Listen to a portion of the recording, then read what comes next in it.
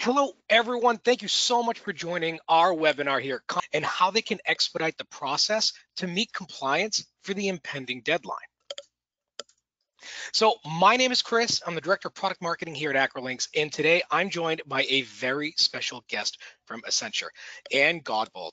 Anne specializes in non-financial risk management with a focus on regulatory, conduct risks, and is supporting a number of clients to implement their journey to meeting compliance with consumer duty.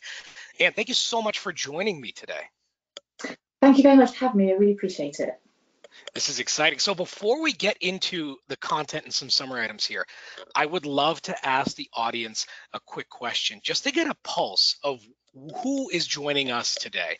So I'd love to ask you in this poll, which department or which leader is ultimately responsible for owning the new consumer duty compliance within your organization and implementing these policies? Are we looking at an operations role? Does someone in your product and planning team own that? Is it marketing because of the outbound campaigns, or is legal and compliance a dedicated team that's focusing on this? Or I'd love to know, have new consumer duty focused roles actually been opened in your organizations that people are now that you're now hiring for? And what I'd love to know too is if we're missing anything in this list, use the chat panel here to just let everyone know where you're from, where you are. Would love to hear where that is. And let's see, wow, we've got a straight fit. Next, we have one more poll coming. I'd love to hold it on for an extra couple seconds here, but it looks like we have a straight 50-50 down the line here between product and legal and compliance, which is very interesting, especially with marketing not really being represented here or direct roles of new consumer duty. Not surprised to see, since the product teams have to identify what these products are, how they align with those audiences, and of course, legal and compliance, making sure things are of course compliant to meet these new regulations. That's absolutely fantastic to know. Thank you everyone for participating in this. I know this was right out of the gate real quick, but I'd love to move forward here now that we know where consumer duty is being owned. And so before we get straight into the interview here with Anne, we wanted to point out some very interesting information out when we started reviewing the regulations being added for the new consumer duty. And as you all know, this is to help with desired outcomes for those consumers. Those outcomes really boil down into those four categories: consumer understanding, products and services, customer support, and fair price. And what we've realized is that the majority of these categories, these outcomes, they're all heavily dependent on content and the access to information. Content that is meant to educate customers not only needs to be given to them in a timely manner to make proper decisions, but it also means that they need it written in a way that they are going to be able to understand. Now, when we look at products and services, content must be created to market, position, and attract customers. This content must also properly disclose risks and rules associated with them so customers understand how they use those products effectively. Now, content for those products and services must also be written so that their intended audiences can understand them clearly. More importantly, different products and services are meant for different consumers. The way you message content for traditional banking products is going to be vastly different than the way that you message for investment products, for example. And you need to be clear on which audiences should be using your products and services. And cross-selling between the audiences with different financial goals can be disastrous if consumers are receiving messaging for solutions that are really well above their financial comprehension or even access. And finally, looking at customer support, it's important to make sure that consumers are able to use your products and services and get help when they need to without hurdles. It's just as important to make sure that the content and knowledge areas they're interacting with are written in a clear and consistent tone that they can understand. And by improving that clarity and consistency and scannability and the inclusiveness of that content, you can provide consumers with answers that they need faster, and you can help deflect calls and tickets out from your support teams. Now, you may be asking, how clear do I need to make my content? And how will I know it's clear for my audience? And how do I measure that?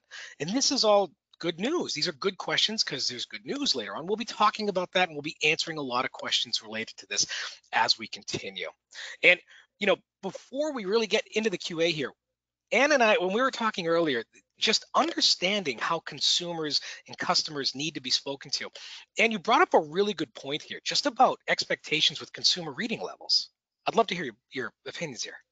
I actually think the consumer understanding outcome is the most difficult outcome under the consumer duty requirements, and it's difficult because we humans are difficult things. We've got some research in the FCA, from the FCA in its Financial Lives survey, which just highlights that actually reading levels aren't where you'd like them to be. That we've got 1 in 7 adults with the reading level of that to a 9 to 11-year-old. When it's asking you to make sure that you can draft something so that all consumers can understand, that means everyone. And if you're marketing a product to the general public, you need to make sure that you've written for that audience. But it's not even just literacy levels. Like, this task is really difficult. Numeracy levels are limited. But we've got some research from the OECD that says that the UK has 33% of adults assessed as not financially literate, and that we're 15th out of 29 in European countries in terms of where we sit into how literate they are. And what that really means is actually people really struggle with percentages in understanding how interest rates work. And therefore, if you're explaining a financial product to them, you need to go back to the basics and draft this in a way that they can understand and are prepared to listen to and interact. And I wish the complexity started or finished there. We haven't talked about digital exclusion. There's some estimates that 7.8% of UK adults have either never used the internet or last used it over 3 months ago. How do you manage for those and make sure those people can understand what's going on? And then something that I think I can definitely relate to is, I don't always behave how I know I should. I really want to tell you that I check my bank balance enough, that I am really surveying and looking around for my products before I do my ISA for the year. And the thing is, I know that I'm short of time, I'm not doing it properly. And that's me sitting here as an accountant with 15 years financial compliance guidance, knowing that I don't do that properly. I don't think many people do. And these issues can be emotive. If you are in debt and struggling, you don't always want to deal with it. So the idea that you're needing to think about consumer understanding with all of this going on, it is a massive ask. And absolutely. I was just going to say, it isn't just me that thinks it's one of the most difficult areas, but there is a survey that says that 33% of decision makers think this area is one of the most difficult areas to focus on consumer duty. And I'll be honest, I'm 37. I don't even balance my checkbook. I don't think I ever have. So in that same scenario, I'm not paying attention to the finances personally as I need to. And on top of this, 1 in 7 adults here having that reading level of a 9 to 11-year-old in the US, which is roughly around a 6th grade reading level. We have results showing that half of the population is at 6th grade or below, which is just interesting to see what kind of levels of clarity across the world need to be met in order to properly communicate with all of your audiences. What I'd love to do now is go right into the Q&A and get into some very deep topics here related to the new consumer duty. So, I mean, just right off the bat, there might be some obvious scenarios here, but I'd love to just get a quick take on some bad examples that led to the creation of this regulation. So we have a new CEO with the FCA. There's been a lot of critique of the FCA, and they needed to respond. And for me, I think this is the new CEO, Nicola Raffi, saying, I don't want to write a set of rules that may or may not cover all scenarios. I really want to focus you on what matters, outcomes, and you work out what's the best way to get there. When Chris came up with this question, I think a big part of you would like me to come up with some really sort of dirty stories of how people have messed up. What's really sad is I actually don't have those. And maybe what's sad is where this is going wrong is more operational. We've done a lot of work in the UK around financial conduct over the last 10 years. I really believe that most regulated firms are trying to get this right.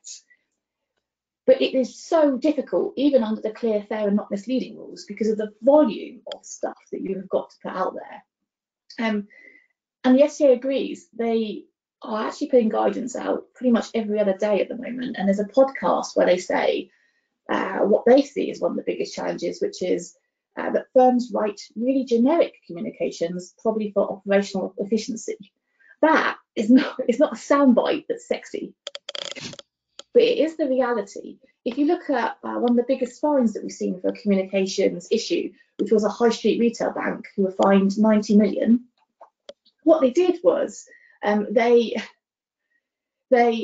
imagine the product changed over time. They had some language in their renewal communications, i.e. not the sale, well, not the initial sale, but the renewal, which they might have seen as an in-life transaction, which talked about receiving a competitive price at renewal. And there's also an element where they talked about a discount based on the customer's loyalty, which actually wasn't being applied. And I don't believe they did that deliberately. I think what happened was, when they originally designed the comms and the product, that existed, but over time the product changed and they didn't spot in one of their communications, which they probably didn't think of as their prime communication, this change had happened. And it just talks about that operational challenge that you have, because there's a lot of communications that go on. Having them all governed and controlled is really difficult. And then that's not the only challenge that you have. The world is always changing, the products are changing and the expectations are changing. And we see a lot of language now around sustainability, green, ESG elements. That is super confusing. We're all going on a journey to understand what that means. The FCA has put out a consultation paper around this language, and it's difficult to read. It's quite complex, and it's so interesting when you talk to people about what does this really mean. They understand it in different ways. I actually sit as part of our pension trustee for Accenture, and we're looking at how do we change that portfolio and really think about sustainability and embed those values. And just getting to terms with what this language means is difficult when we are professionals in this space with the time to spend to learn and the best educators coming in. If you are, type your time, not working in this space, this stuff is really difficult to get to grip with. And I think it's probably one of our next challenges, because it does very much link in with this consumer duty on requirements around consumer understanding. And finally, vulnerability. This stuff is really hard, and I think you probably could find some very specific examples where vulnerable customers have not been considered in the generic communications that are put out there. The FCA is talking about a couple of examples where people haven't been able to see properly, and actually the communication text is very small or not been given to them straight away in Braille. But it's also just thinking about, and another example from the FCA is, are you sort of pushing people to make decisions too fast, particularly when they're vulnerable, not having thought about when you do the communications, and building that into your journey to give them some time, because vulnerable customers have needs that we really need to think about and design for when we're designing good communications. So I guess that hopefully gives you a feel for what some of these, where people go wrong and what these challenges are. But I am really conscious a lot of this is operational, reflecting the fact that you have so much volume here. It really brings a lot of different perspective into where these faults kind of come in. In the first point, when you were talking about, just changes to a product as things adapt over time, you forget how integral it is to make sure that it's not about just aligning this product to that audience and then that's it. You have to continually monitor as this product grows that it still aligns with that audience, and if it falls out of alignment, it's such a challenge. One thing I forgot to mention earlier to the audience, though, is we are going to be taking questions as well, and I would love for you to send them over to us, to Anne as well. If you use the questions area in that GoToWebinar control panel, you can send questions directly to us, and we're going to hit those right at the end of the webinar after we finish this Q&A. So please send us any questions that you have as we continue. And I was going to go on to the next question in the Q&A, if that sounds good to you. Perfect, thank you. Awesome. So the next question we wanted to cover in, so what are the biggest areas of change that firms now need to plan for in order to meet this new consumer duty compliance? So I think particularly the marketing function's been really focused on sales and new products. And I think they're now taking more, or they will be taking more focus on existing customers and that support capability, because their ability to draft is exquisite. And actually, if you put them in some of these more like existing pieces, talking about how the product works in life, you are able to bring that skill set and redraft to deliver excellence. I think there is a big piece around how customers understand how to use the product, and we probably haven't focused on that in the past, such as how to make a claim in insurance, how to complain, or how to switch. And I think that is something that they're now going to have to take a look at, and they haven't before. The big high street banks are really thinking about how to manage the digitally excluded customers. That feels right. It feels like something that they really need to think about, because that is a big gap, and actually a big population of those probably sit within that vulnerable bucket. I think one of the biggest changes, though, is around testing of customer understanding. In the past, we're looking to be able to prove that the message was fair, clear, not misleading. Now we're looking to prove that the customer is able to understand it and make a good decision. And actually that involves a real change in thought process, because if you ask someone, do you understand? We all nod and say yes. No one wants to look silly. And it actually doesn't help you demonstrate that they can do it. And so what firms are having to think about is how do you go about that? Do you ask them and put in steps to sort of play back so that you can hear that they are able to understand the information that you've imparted for a complex product, and able to make a good decision and justify it to you? It's a really interesting moment. And then I guess the last bit is about action. The FCA wants to see that people are taking action as a result of these communications. Again, we probably have thought about it from that sales perspective, but I don't know that we have in life. So we're just trying to make sure that we've applied that to those in life, and maybe what was typically support capabilities to ensure those communications are delivering for these outcomes. Interesting. So even more than just worrying about which products and solutions will work for which audiences.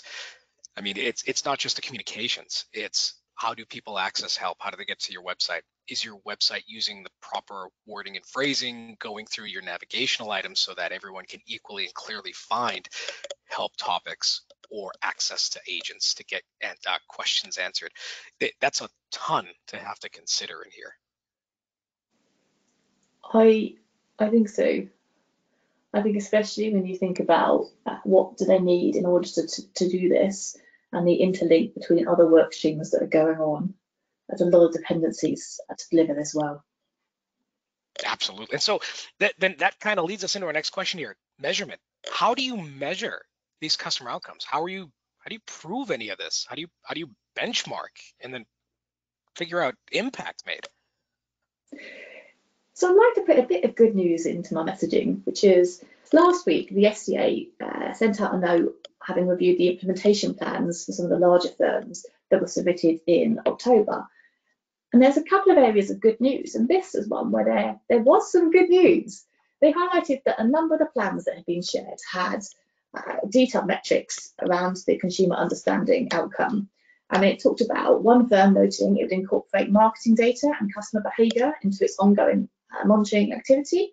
And it also talked about other firms looking to capture going forwards the percentage of customer facing content being tested and a percentage of customers who take the expected action after communication. And it's how I read that was actually they're highlighting those items as being really important, giving us a bit more guidance about what is expected, so it's clear for us all. And those things feel like good measures to me. They are, in my opinion, focused on the risks that we see and have been called out. So, for example, they talked about the risk of nudge and sludge, the risk of sludge, and the desire to have more nudge to make people do the right action. So actually being able to demonstrate that people are acting after you send them a communication feels good. I think a big piece is that understanding, so the idea that you're able to demonstrate you've tested it and people really do read it in the way that you think they do is great. We actually do a lot of work, and we're doing a lot of work with firms on their data and metrics now. And so I also need to be balanced and say that this stuff is really hard. It's really hard because the data that you would use to source this is sometimes split over multiple business units, could be multiple brands, multiple legal entities, all leading up to the group entity. you could really need to think about how you display it in an effective way. Really thinking about the operating model, so who's got what information, who's going to be exploring it. And so I guess on a more negative, that does feel right and consistent with what we're seeing. The FCA highlighted actually it didn't always feel like firms got enough support on these data elements, on these data, data colleagues, data, and prioritising that enough, because delivering this information for July will be quite difficult. Nudge and sludge is the term I pulled out of that too, which was an awesome way to kind of put it together. But it is great to hear that firms are now positioning themselves to understand how they're going to measure these outcomes. I'm going to jump right into the next question here, and just a reminder to the audience here, we see a couple of questions coming in. Please go ahead and send those directly to us. If we can't get to all of them, we'd love to just post a follow-up to this. So please use that questions area to continue to send questions right in directly to us. So here's a big one, and this is a huge challenge as well. How do these firms identify the groups that are at risk? And then how should they segment them? So what's going on now across most firms is they're reviewing all of their product offerings to make sure that those products are designed to help a real customer need and are delivering a fair value to their customers. And as part of that, they're really looking at who is the target market for that customer, who isn't that target market, so is it anyone that you would exclude, what the risks are related to that product. And it's that information that we're expecting the colleagues uplifting the content and reviewing the content to really pick up on. So being clear who this should be sold to, what harms could happen if they took this product out, in order to uplift their communications. I need to be really clear. The large firms have got a lot of products. They are very much having to take a risk-based review, and that information will therefore filter into the marketing teams in order to do the uplift, probably in drips and drabs, and it's probably very tight for July. Most firms are getting through those high-risk products now. Probably will have the moderates done for July, and then there'll be a population that goes on post-July. And for the marketing, I guess that shifts everything back a little bit more because they need these inputs. But that information is going to be key in order to making sure you're designing that content with that in mind. And you're expected to be able to demonstrate in what you're drafting that you really thought about what could go wrong and how to get that right audience in place. In terms of how they should segment, so I love this question, and I love how customer-centric you are being. I feel like you have grasped what this regulation is all about. I think at the moment, most people are heavily focused on compliance, and because of how the data typically sits and where they are with their sort of migrations, that probably means they're really product focused, and actually being able to get into the customer segments is something that will come later. We don't know how the regulator will feel about it, but that's operationally where we are. There is a real play to say, actually, are we going to get to a place where rather than firms being focused on products, they're going to be really focused on what the customer need is? So what is that customer's financial objective, which might ultimately really change how you structure these firms and how you deliver that. So rather than thinking about a loan, you're really thinking about the needs that the customer's got in order to, for example, finance a home, finance their car, and thinking about what does that really mean and designing to that. And the thing, as you talk about the latter, which is the bigger challenge, understanding the consumer need and how they're planning on growing. I mean, I would argue that is the best approach to creating actual lifetime value for that customer, making sure you have someone that is with you year over year by segmenting based on their needs as opposed to the products they best align to, which is an awesome way to focus on how you segment those customers. And that kind of brings us into the next question. Granted, we may not be there yet. It's more product focused segmentation and maybe some demographic information. But when you do have a group that you're realizing could be risky, how do you quickly kind of figure out which groups are at most risk? Is it based on engagement? Is it based on complaints? What do you think firms should be doing? So There's a huge focus in the UK around vulnerable customers. We think 47% of the population at the moment would sit in this group. Those needs for that population vary significantly, and where their challenges that they're facing are really different. But whoever you are, whatever you're doing in financial services right now, you've probably got a strong focus on prioritising them for consumer duty. It's been highlighted by the regulator multiple times that they see gaps.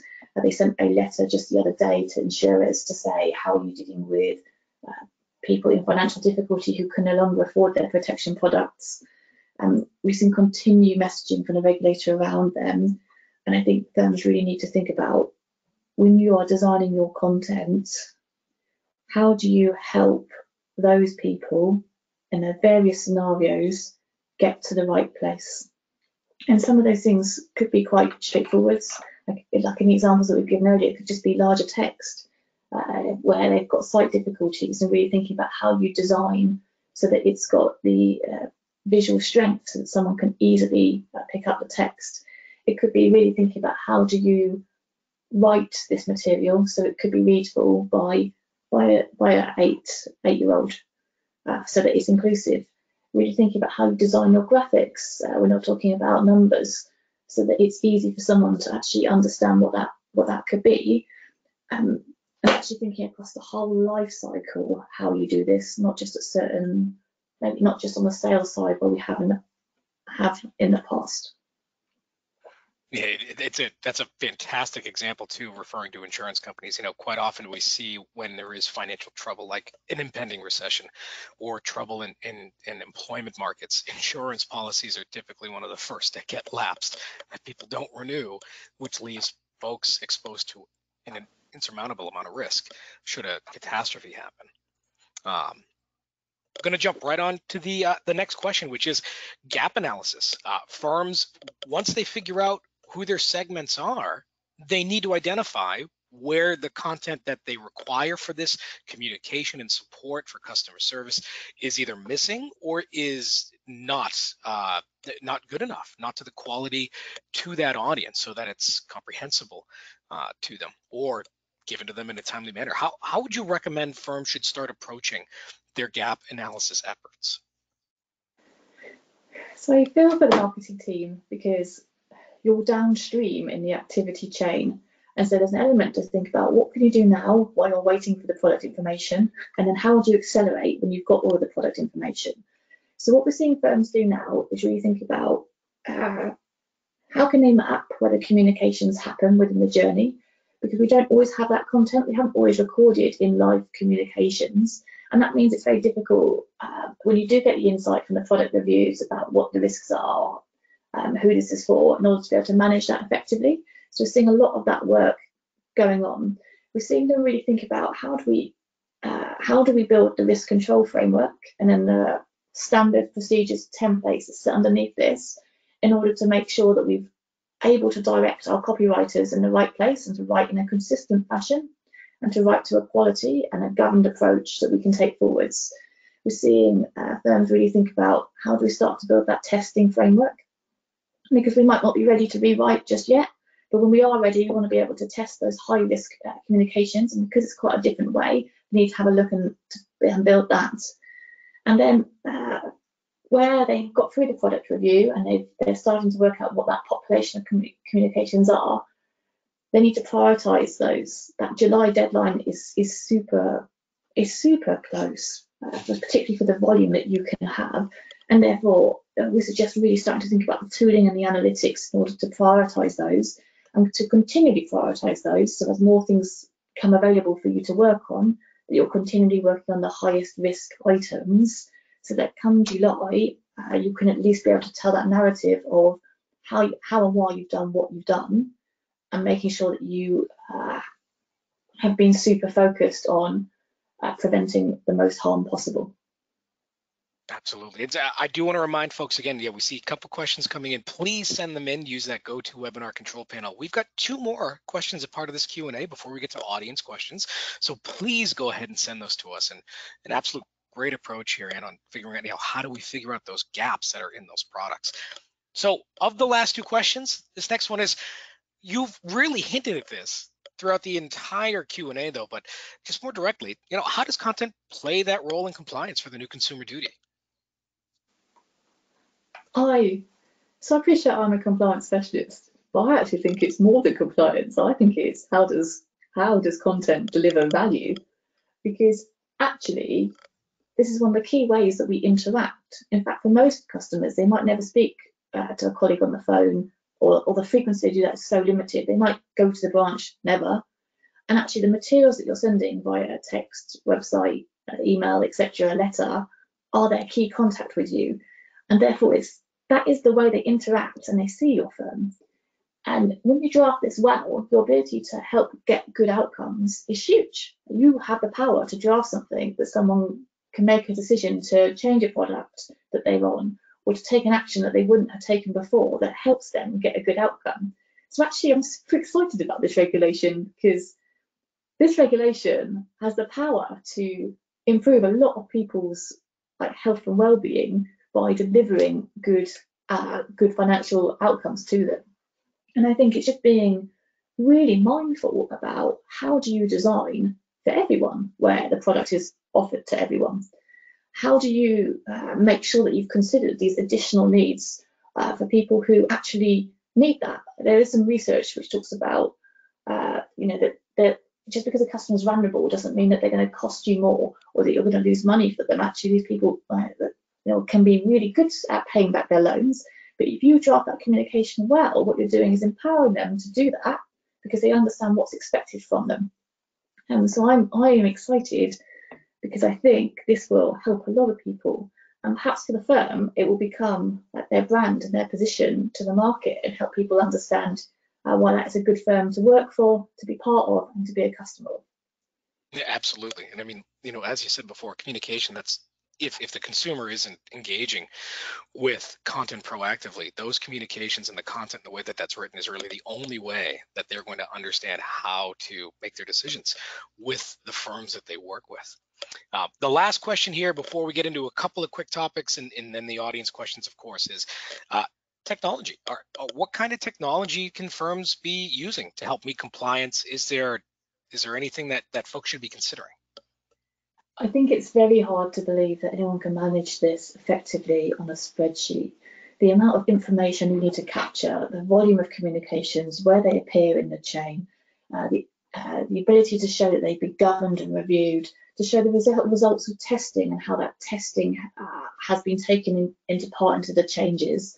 I cannot see any firm being able to evidence what they have done without a governance tool. It blows my mind that anyone thinks they can manage that on Excel. And Excel has been the tool of choice in the past. And then I think the analytics capability here is phenomenal. The idea that you aren't using that in order to prioritize your workbook, and in the future, in that sort of BAU world, in order to monitor what was going on, feels like a really big gap. These communications are living things. They're touched and edited by lots of different people for lots of different good reasons. But doing this well is really complicated. You have so much language, so much expectations around bringing the science, around behaviour economics, around design, in order to deliver this well. You need to have a way to control for that. And I therefore think some analytics monitoring capability is going to be essential. And we see the leaders starting to really deploy this now in the firm to help control this going forwards. Yeah, it's interesting. Your comments here actually bring us into a slide I wanted to present real quick. Just to kind of set an expectation, because this requirement is new for firms, and this is some information we pulled from one of our audience, from one of our customers, focusing more on technical communications, but just to set an idea of the amount of work that is involved with maintaining and updating documentation. Now, granted, again, this is more on technical communications, not as much for firms, but the amount of effort that's required, there's an estimation that it was about, if you have a technical editor or an editor who's to review and correct content during this gap analysis that needs to be produced, a person can review about 5 pages critically per hour. That gives you about 200 pages per week. And if you take out, 2 weeks vacation over here in the US, very short vacations times, but that's about 10,000 documents per year an employee can actually review. Now, if you look at the amount of documents or pages, these pages that need to be reviewed, in these technical areas, they see 50,000, 150, 300,000, sometimes more documents, more pages that actually need to be reviewed. And if you were to break that down based on the amount of staff you'd need, just for 50,000 pages, a quick breakdown here, for 5 people, that would still take a year. And at an average editor salary of £50,000, that is $250,000, pounds here. And if you have more documentation just to get these done in a 1 to 2 year time span, that's an enormous amount of headcount you would need to review all of these documents, depending on the amount of pages for the paperwork, for the products you have. And keep in mind, the average editor rate that we've seen when it comes to professional book editors is about 5%, which is still huge for a human-driven effort. So this is not something that is very easily taken just by adding more people to solve. And one thing I'd love to do right before we get into the Q&A is to ask one final audience question. Would love to ask you, and it is, where are you in your journey for achieving compliance for the new consumer duty? Excuse me. I'd love to know if we can post that up here. Fantastic. Are you still identifying your population for your communications? Are you actually mapping the journey through those communications, how people are reacting and using the content that you are sending out? Have you started doing your risk assessment for where the gaps are in the content and communications in your products? Are you already measuring and scoring that content to understand which pieces meet those certain quality levels? Or have you already started creating or updating content that to plug those gaps that are in those experiences that your consumers can face? Would love to know if you have an idea roughly where you are in the journey. It'd just be great to get a good pulse check to see how confident or unconfident people are feeling about the progress that they're making for the new consumer duty.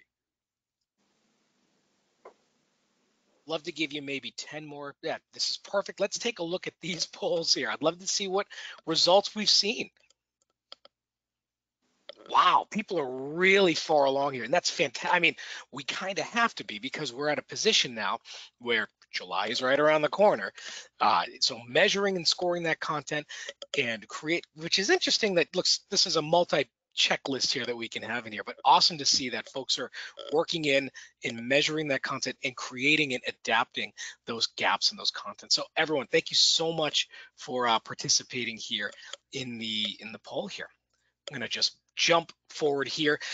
We are at the end here. We're going to take Q&A. I just want to give a quick blurb out, for who we are here at Acrolinx. I appreciate everyone joining this webinar, but just so you know who we are, Acrolinx will improve the impact of your enterprise content.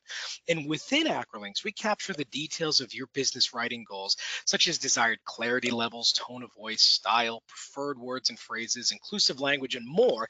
And we guide your writers to meet those goals. We do that by analyzing and scoring all of your content and providing recommendations and suggestions directly to the writer to better align that content to those business goals. And that's ensuring that it's relevant and ready to drive engagement. And then Acrolinx also adds more science to the art of content creation by understanding the qualitative characteristics of your content and providing actionable feedback to your writers. Writers receive these recommendations as they write their content or edit it in the interfaces that they're used to, making sure that it's aligning with your firm's guidelines. And this improves your content workflow by allowing your writers and editors to spend more time creating content as opposed to reviewing and factoring in mechanical feedback. And additionally, this process can also be automated. Should you have a content repository, we can help with prioritizing which content pieces should be addressed first. And this creates powerful quality gates that stop bad content from being published. And then finally, we help compare the content quality against the performance of that content to understand how well aligned it is to that audience, and to make sure that you find those poorly written pieces of content and prioritize them for improvement. And it also reveals how well those improvements you're making are actually changing the performance and the outcomes for that audience.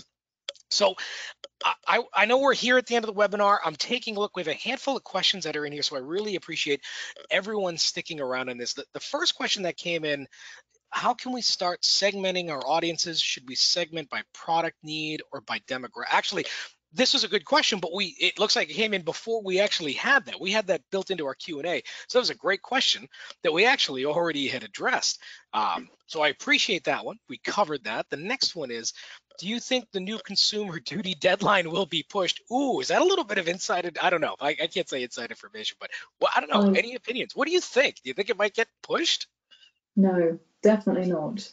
I think what we all think is going to happen is we're going to get more guidance about what this really means and see a continual drive of improvement of standards in the UK. I'm just going to quote the blog, it's a podcast that came out from the FCA, which is, it said, this isn't a one and done. It's not about preparing for July and then leaving it. It's about setting in place ongoing arrangements. So I think this is going to be something that we're talking about for a long time. Very not surprised. That kind of solidifies it in stone. It's going to be something that's not going away, and we're going to have to keep working for it. It sort of ties into this next question that came in. Have you heard any insights on whether this type of regulation could spread to other countries? I mean, that's actually, so many firms work in multiple areas, multiple locales. Have you heard anything about this type of regulation spreading into other areas? So we like to think in the UK that we lead the world in regulation, and conduct regulation in the past we have. So when we first came up with conduct, we saw that spread to the UK, Hong Kong, Australia, and take very similar measures afterwards and even update the rule books. So I haven't heard anything yet. I'm sure the world is looking to see how this works.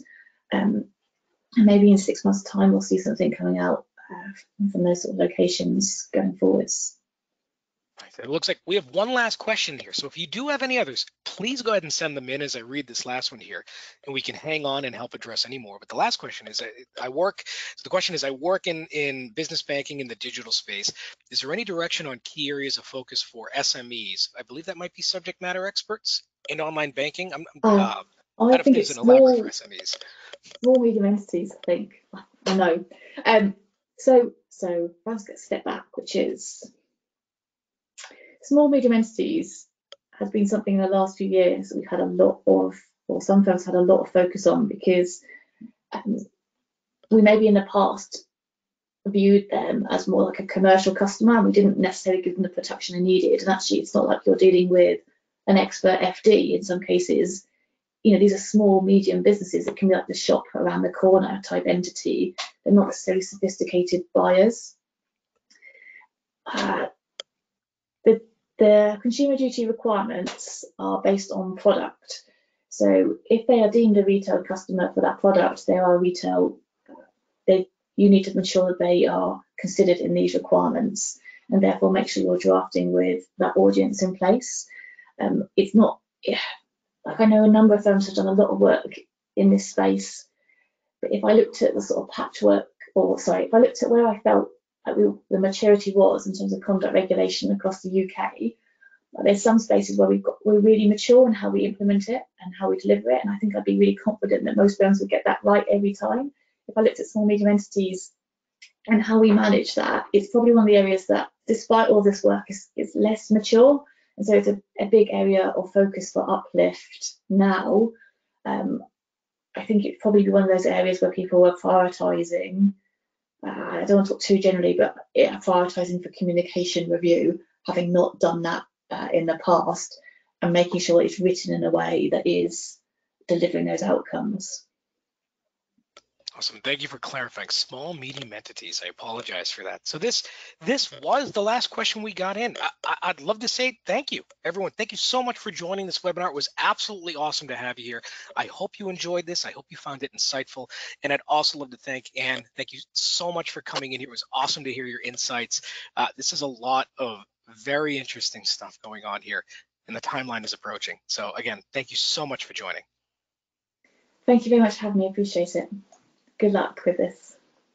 Thank you very much. All right, that's it. Everyone, have a fantastic week. Take care.